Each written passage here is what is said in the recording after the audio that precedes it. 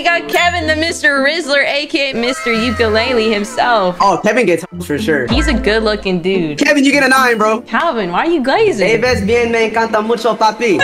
I will say this though, I feel like he'd be the type of guy to say I love you in like 3 weeks. He would hit me with the good morning cutie every day, good night cutie. So you saying he a bugaboo? Low key. I'm gonna give Kevin an 8 though. Kevin's an 8 for sure.